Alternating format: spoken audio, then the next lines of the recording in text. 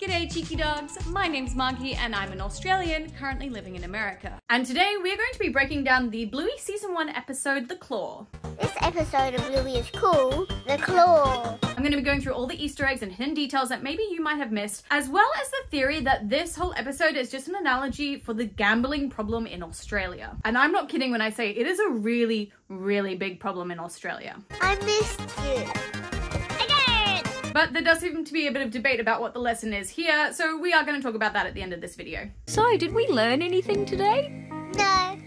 So, starting off first then with our traditional Easter eggs. We do have 3 tennis balls in this episode. We see 2 in the front entrance, and then we also see another one up against the wall when the girls are playing the claw machine with Bandit. We also see the pineapple pinboard and the bum of the long dog in half of the frame for this picture. So that definitely counts, I think, though, as the long dog. There are a lot of little funny, like, dog details and dog jokes in this episode as well. Everything from Bingo barking at the beginning of the episode. Ruff, ruff, ruff. Use your words, Bingo. To Bandit's line at the girls about being canines. Stop, canines! And a possible, like, dog electric zapper reference when Bandit, like, zaps Bluey. I don't know, for me it kind of reminded me of, like, when dogs have, like, those shock collars, but I'm not sure about that one. What do you think? But my favorite dog reference, though, is the bread basket at the very, very start of the episode. Like, the first scene, you see their food left over, but the bread is in the shape of dog bones, which is just such a funny little detail. But first, real quick, a big thank you to today's sponsor of this video, Morgan & Morgan. Now, there are certain things that you need to do if you are ever in an accident. 1, make sure that you're okay. 2, make sure that you get a police report if it's a big accident as well. 3, make sure that you contact your insurance. And 4, most importantly, make sure that you get legal representation. Because if you're injured and you have no idea where to start, with Morgan & Morgan, it is so easy. They have modernized the injury law process, making it so easy to submit a claim. You can sign contracts, upload documents, and medical records all from your cell phone. You can even text your legal team anytime throughout your case. You don't need to go to meetings. So if you are ever injured in an accident, you can check out Morgan & Morgan. You can submit a claim in 8 clicks or less without ever having to leave your couch. And for more information, you can go to forthepeople.com or dial #law. That's #529 from your cell phone. Okay, back to the video.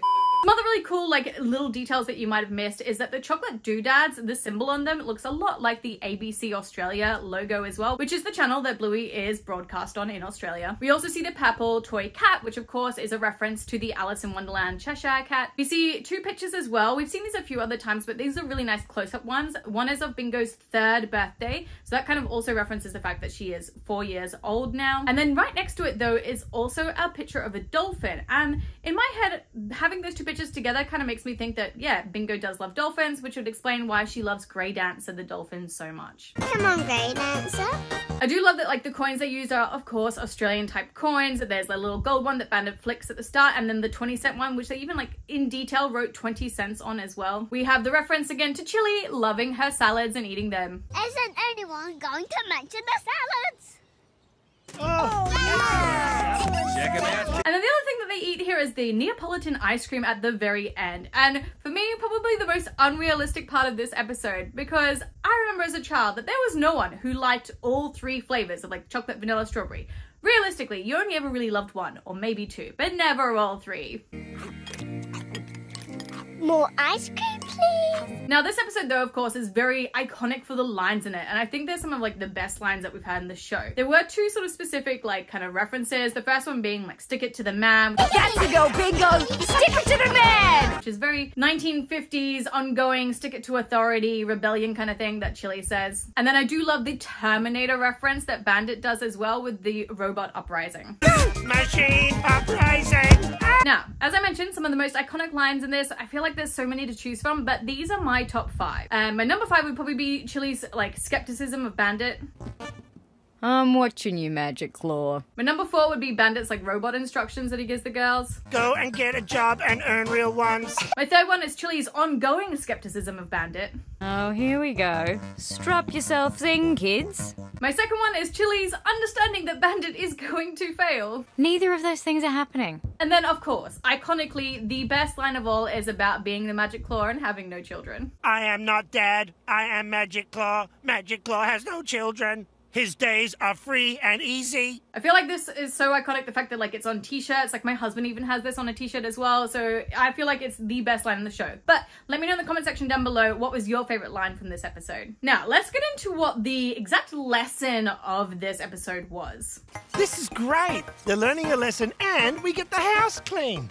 Neither of those things are happening. Now, there's actually quite a bit of a debate on Reddit about this, and a lot of people asking what was the lesson, because of course we do have that kind of like cliffhanger for this episode where the girls then just go to tickle him instead. You see, kids, the lesson is... Tickle him! Yeah! But I do feel like Bandit's lesson was to do with gambling. So let's talk about that and the theory that this whole episode is about the gambling problem in Australia and how to teach kids to prevent it from continuing.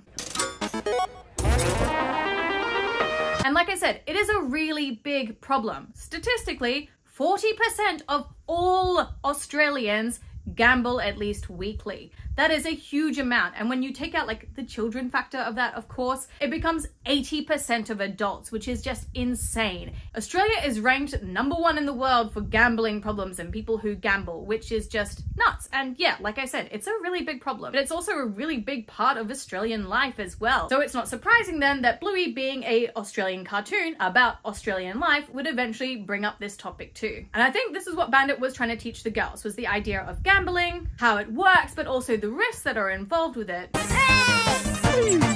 What? No! And the pitfalls as well. You lose, you lose, you lose. Now he does this by making them earn actual real life money by doing chores. He said, go and get a job. And then also not letting them win straight away. So letting them waste their money away until eventually, after they've worked even more, they get a small win with winning Grey Dancer. Congratulations, you are a winner. Now, of course, that plays into the belief that like the more you play, the better the chances that you are going to win. But then of course he wants to show the pitfalls and the risks of continuing to gamble as well. And that's of course with him enticing Bluey with an even bigger prize that she doesn't really understand or know much about. We need more coins! Ah, not more chores. But he entices her so much that she's willing to risk everything. She's already risked all of the money that they've earned, and now she's willing to risk the prize that she's already won as well. Magic Claw will give you 1 coin for that dolphin toy. Okay, Grey Dancer. Bluey? Which again reflects real world gambling, where not only do you spend your own money, but any money that you win, you're willing to spend that again as well. And I believe that that's the lesson that he was trying to teach her. He was going to show her that, yeah, it's not worth risking everything you have or everything you've won just for this one possible chance of winning something that seems infinite or bottomless. Bottomless. I.e., you know, hundreds of thousands of dollars, like that big jackpot that you might think you win if you keep on gambling. I really think Bandit was trying to teach both Bingo and Bluey that they should really just appreciate what they have, and even if they maybe do gamble a little bit, that they should just walk away, be happy with the win that they have, and not waste any more of their hard-earned money. Okay, let's play something different now. And through that, he's teaching them that as well, the game is always rigged. Apologies, valued customer. The block is too heavy for Claw to lift. Or that the man, or stick it to the man as Chili said, that they're always the one in the control at the end of the day. There's always someone else who's actually winning, but it's never you. Now, of course, this definitely goes over their heads, and Chili is that kind of person to sort of show us that she also thinks that this whole idea is going to go over their heads, even though it is a really important thing to teach children as well, especially Australian children, because they're the ones that are going to grow up to be part of that 80% if we don't try to teach them early on.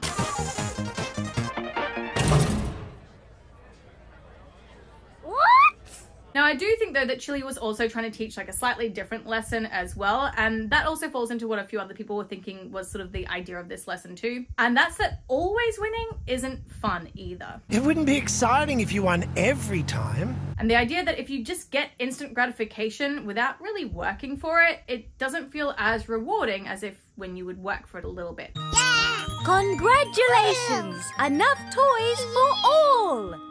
You want to play again, Bluey? No thanks. It's not the same. Kind of like what we learned with the obstacle course, where like it feels better when you've actually worked for something that you want to achieve. There's only one thing you can do. Cheat! Yeah! Yeah! What? No, I meant practice! Again, I think that that's sort of like what Chili was sort of like hinting at a little bit of the idea of like, yeah, sure, here you go, everyone's won, but it doesn't really feel that great, and so she just kind of wanted to move on from it. But Cheeky dogs, let me know in that comment section down below though, what did you feel was the lesson of this, and did you see it as an analogy for gambling as well?